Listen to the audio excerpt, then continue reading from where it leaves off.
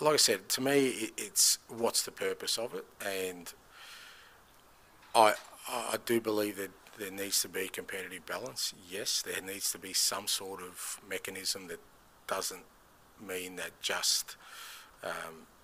there isn't some restriction on spending, both for the protection of the clubs but also competitive balance, but not at the expense of striving for excellence. Because we've got the Premier League's a great product, and it attracts the best players, it attracts the best managers, myself excluded from that, and you don't want to diminish that, because if you diminish that, then you're kind of then not really achieving what you want to in terms of constantly trying to progress the code and progress the sport and make it a better spectacle for the paying customers.